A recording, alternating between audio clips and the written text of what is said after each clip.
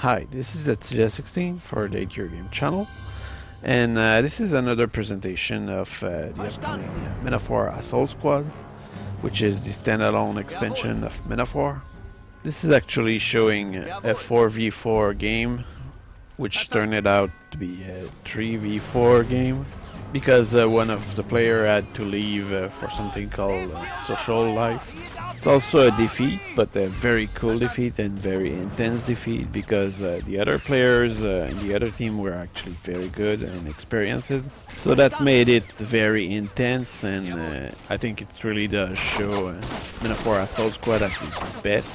The kind of gameplay you see in this video is actually much different than the one you will see from the original War, and that really does show how different is this game compared to the original.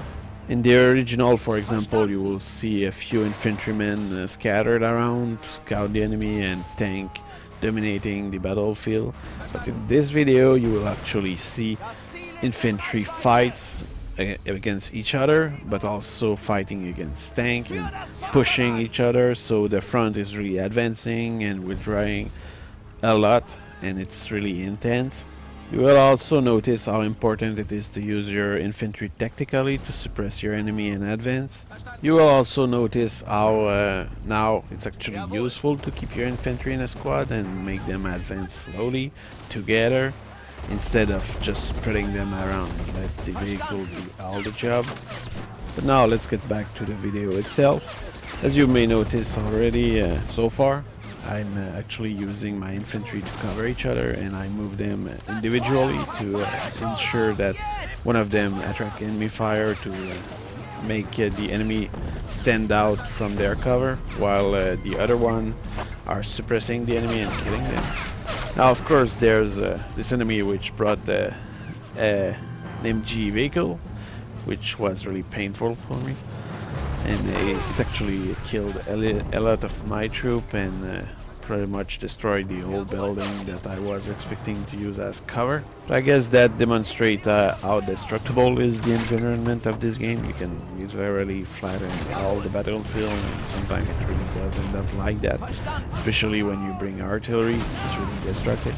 And in this case, the enemy is actually using a good strategy, moving his vehicle and destroying my troop like that, because it allows him to push me back.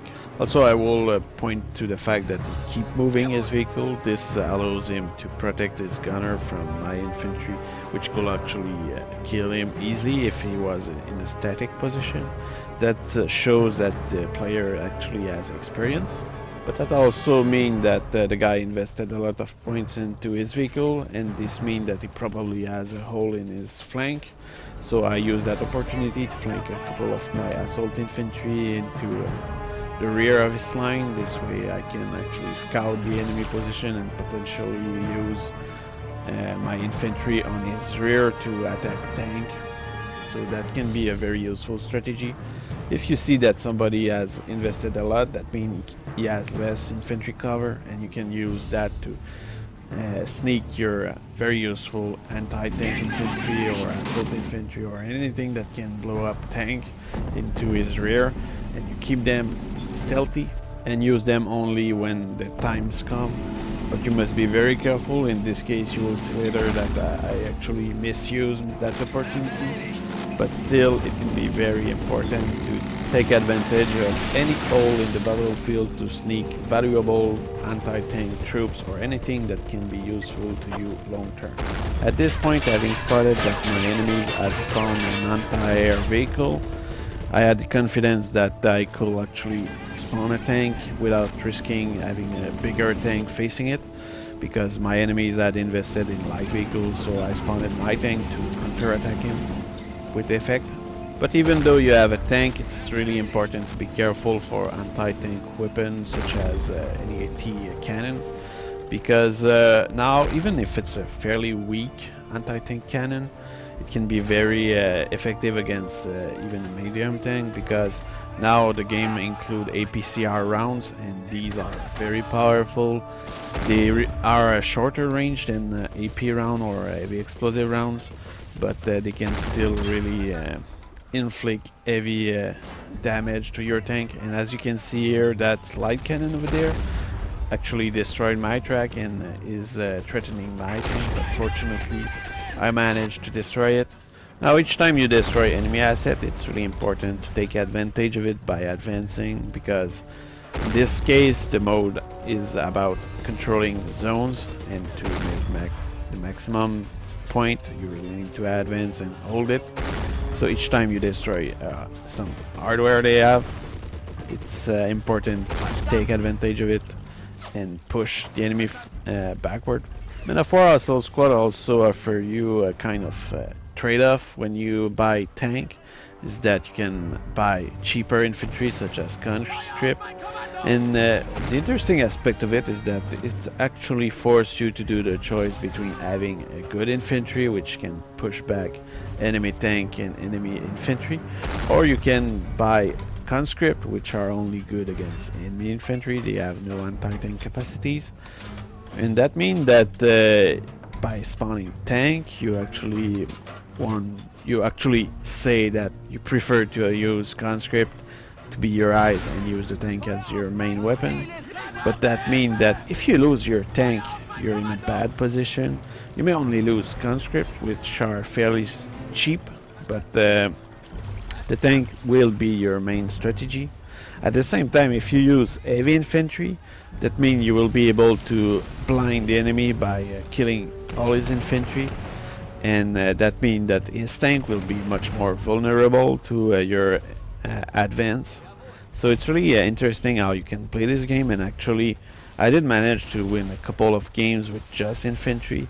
So it's really well balanced. It's much different from the original Men of War in that way.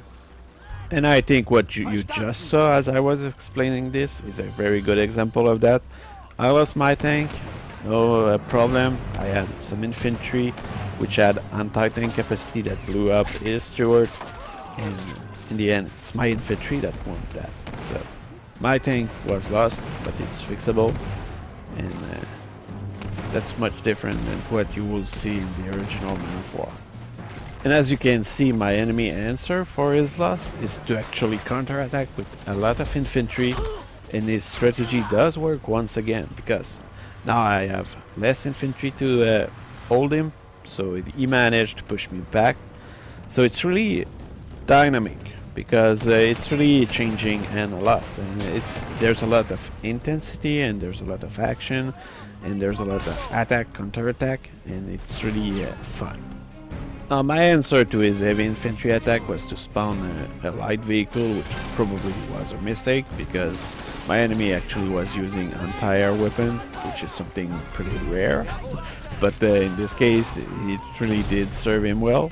And as you can see, my choice actually led me to use conscript, which managed to hold him, but at the same time I have a hard time pushing him back. So each time you buy a vehicle you trade off with infantry, and the other way around. So it's really interesting how you need to make tactical choice like that, because every choice you make is a sacrifice somewhere else.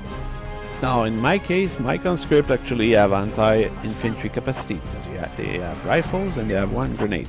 So they are a good way to push the enemy back with fairly cheap means, because they don't cost much, so they are expendable, and you can send them through a grenade and expose them to enemy fire without too much to worry about how much they cost. So it's a good way to actually use anti-infantry weapons such as grenade without having to spend too much on it. And that's about when my teammate decided to go have a social life. But since he was the host and he's actually a good player, he decided to make his team benefit from his leave, so he gave me all his troops because he trusts me. Good choice there. Now his troops that he gave me are on the left flank, and I had two choices there. I could either leave them there or bring them to my front, and in this case I choose to bring them to my front, because there was no way I will be able to hold two front, especially since the guy on the left flank was actually pretty good apparently, because my teammate didn't manage to hold his position. So that means that I brought his troop to my flank, and you will see that it was actually very good for me, because while it was to the detriment to the old front, because now the left flank was unprotected, it really did help me to hold two enemies that I was mostly facing alone. Now my teammate gave me a tank and mechanized infantry, which I believe were airborne infantry, and I decided to use them in a lazy way, meaning mostly pushing while using the AI capacities and not micromanaging them too much, because I'm not a fan of micromanaging personally. I also call it a group of assault grenadier, which are very heavy infantry. They can take a lot of punishment, and they aim very quickly and suppress the enemy a lot, so they are really good to advance. They also have a Panzerschreck, or Panzerfaust I mean. And as you can see, the enemy infantry is very suppressed. They can't even return fire most of the time. And my airbornes are pushing them fairly easily without that much casualties. But ultimately it's clear that my laziness at managing those mechanized infantry may mean they're dead. And that's okay with me, since I did not pay for them. But now those troops actually forced my enemy to react by spawning anti-tank weapons and a tank to answer my push, and that was the moment where I decided to send my assault infantry maybe too early and maybe in too much of an hurry, and they got spotted unfortunately by the enemy half-track and they were killed. So that wasn't too good, but at least you know the potential now that those assault infantry could have. And now that switched the main offensive weapon to that tank that my teammate gave me. And you can see that I actually do a very good use of it, even though I probably could have done better, but it kept the enemy busy for a while and allowed me to hold the flag longer without being pushed back. Now I will also point out the use of the terrain I do, because I'm in a small depression there, and there's the enemy on my right can fire on me.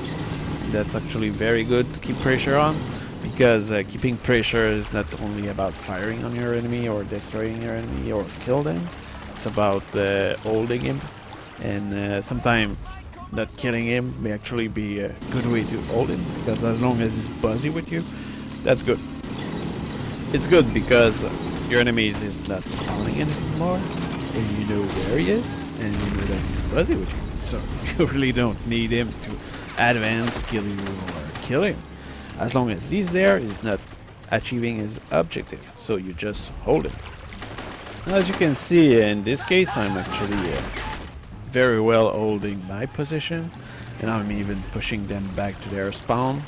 And in this game it's actually quite an achievement, because we are outnumbered by one player, and that's not the kind of game where being outnumbered is a good thing, because you will get owned at some point unless your enemies are very bad. This is why there's a kind of etiquette when you play this game, is that you should not leave even if you're losing badly, because if you do so you actually penalize the whole team, and it's not like a first-person shooter when you can do without one more player. In this game, if you leave, you're actually backstabbing your team. So even if you get owned, stay in there and fight to the death, because if you don't, everybody will hate you, your team will hate you because you desert him, and the enemies will hate you because you are preventing them to have free praise. And what you can see here is actually me pushing my luck further, because I'm actually trying to capture the flag the closest to the enemy spawn, and with a few infantry. Of course I lose them. It probably wasn't too smart of me, but I like to push my luck. That's what is fun in most games.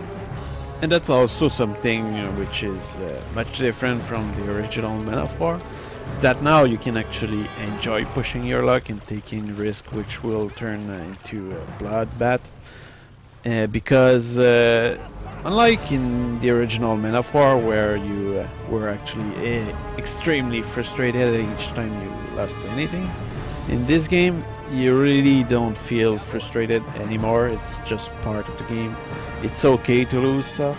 They don't matter as much as before, and it's much more fun and enjoyable. And you can see here that actually static, movable but static anti-tank cannon is actually destroying my tank, and I really don't mind it. Especially since a Sherman finally got the final shot on my tank. And actually the fact that I lost my tank allowed me to spawn a Tiger. So that's like a good trade-off. And by the way, that's also something different from the original Men of War. In the original, Tiger were very cheap, but now they are much more expensive. Not that as expensive as they could be, but still expensive stuff. And it's really rare that you will see a King Tiger. I think I only saw a King Tiger 2 times so far in many games. And also in the original Men of War, most people just skipped over the Tiger, so everybody waited for the King Tiger.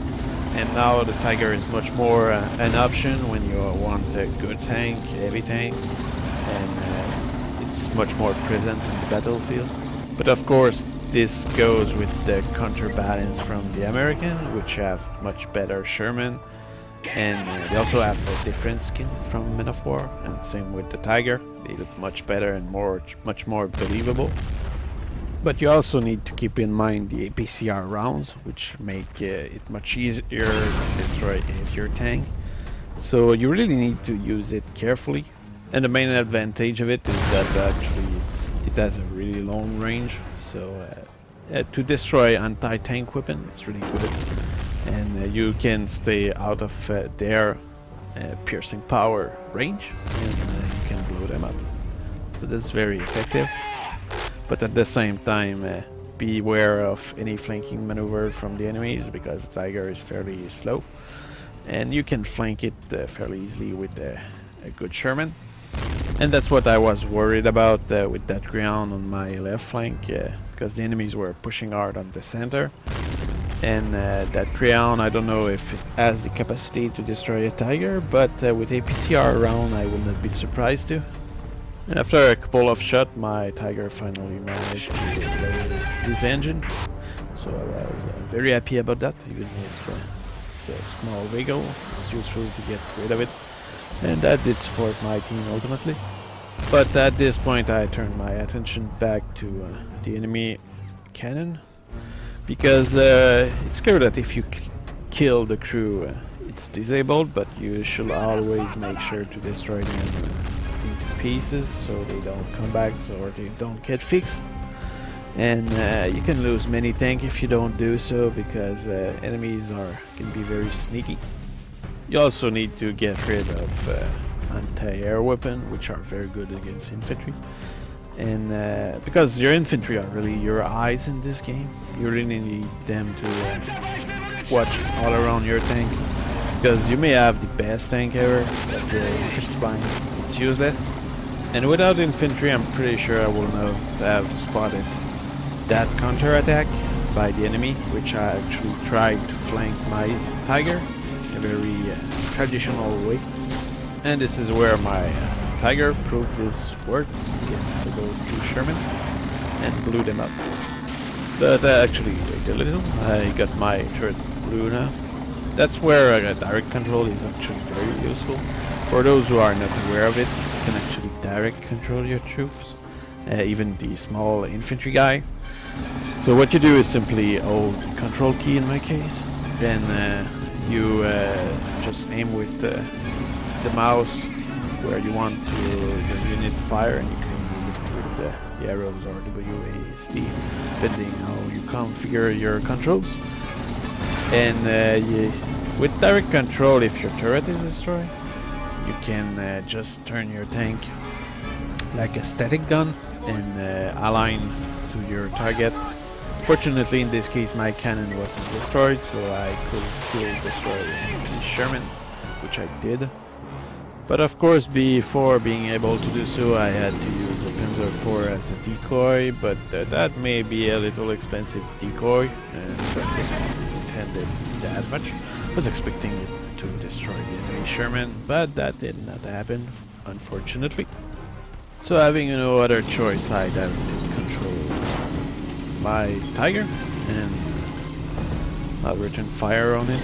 The Sherman being very close, if I hit it, was clearly a kill. And the enemy probably wasn't using APCR rounds for some reason, and his AP rounds only bounced on my Tiger armor. And this is also one thing which is really cool about this game, is that your tank may be under fire all day long against weaker enemy cannon, and he doesn't care that much since his armor block everything, which is under who doesn't have the armor piercing power sufficient to pierce thick armor.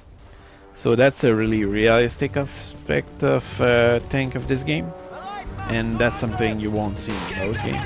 Some games you will only see that if you fire on the rear armor of a tank you do more damage, but in this game every single part of the tank has specific armor thickness, and that means you need a sufficient armor piercing power to blow it up.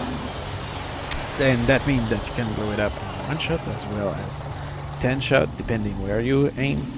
And every single part of the Tiger or any other vehicle can be individually damaged, and that's really something which is cool in this game, because that means you can for example, throw a simple cocktail Molotov on the engine and it will caught in fire, and it will ultimately explode. And that means you can actually destroy a tank with very low tech, and I think that's really one thing which is great in this game. But also that means that you need to be aware of enemy caliber, and that means that if you see a tank destroyer, you should be careful about it. And in this case the enemy uses a slugger, which actually have a very good caliber and is really a threat to my Tiger, and ultimately it will blow up my Tiger, unfortunately. And actually it will blow up two of my Tiger. I'm spoiling the action here already, but yeah, that thing is really dangerous, even against the frontal armor of my Tiger. It has the capacity to pierce the armor, and that's because it has a very high caliber cannon.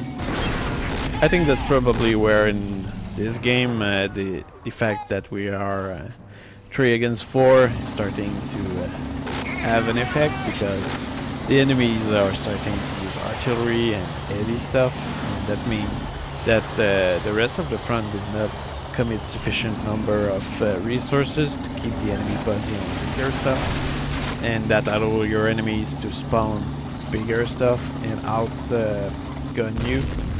And I think that's probably starting to show there, because I'm getting hit by artillery shells, and the enemy have sluggers, which are pretty good tank and also cost a lot. And it's clear that from this point it will be hard to push them back, but I think it was still a good fight until the end, and I think it's mostly due to the fact that, as you will see, I'm changing my strategy, since heavy tank no longer work in those conditions because the enemy outnumber you. I'm starting to rely more on my infantry, and I'll push them back using my infantry, elite infantry with anti-tank capacities, and I am actually managed to push them back to at least the flag, and all that because this game allows you to use infantry effectively. And it's no longer just a bunch of scouts, as I said before. They really are effective against enemy infantry as well as enemy tank, and you really can do a good job with proper use of infantry now, and that will show. Now of course I should share the merit with the guy in the center and the guy on my left, which actually did manage to hold themselves very well, even though they were probably in worse condition than me in terms of number. But I think globally, even though we lost, I think my team really did a good job globally, and the enemy team also did a good job. It was a very good match globally, and both sides were very good, and both sides had player with experience, and everybody knew what he was doing on each side, and yeah, it was a good game, really good game. Now, of course, I kept trying to push them back with my infantry, but sometimes luck is no longer on your side, so I had a hard time, and my Panzer Grenadier actually fired a couple of Panzerfaust at an enemy Sherman without much success, but mostly missed and did minor damage, so that wasn't too impressive, and I actually lost a couple of them without being of too much effect, but still I kept trying to push them back. I think it's what mattered. From there it was clear that there was no way we could turn the front, and it was clear that we were about to lose, and yet that was a very good game, and I'm very satisfied by it. I think this video is a good representation of the potential in terms of fun you can have in War Assault Squad. And I think another aspect also, if you notice, the action kept going. It was intense all along, and there was no quiet moment, and both sides were keep trying to capture the zone and add the resources necessary to do so, and that was really a continuous battle, non-stop. And even though it's clear that we lost now, we were still able to put up a fight, which wasn't the case back in Men of War original, where you probably will have run out of resources already, and you probably will have leave the game already because you will be frustrated from everything you lost. So I think this game really does change the mindset of the Men of War players, and it's much more enjoyable. And by the way, there's an open beta if you want to try it out. I think it's a game that's really worth trying, and if you play Men of War, you will see that it's much different. And if you did not play Men of War, I think that's the kind of game that you need to discover, and it's much better in my opinion than most game of that type. And I think it's really a game that is worth exploring and understanding how it works. Give it the time, because in the beginning you will have a hard time, especially if you play against experienced players, where you probably won't last long. But as you will learn, you will see that this game is really amazing. So try it out, and keep your eyes open for more video of that kind.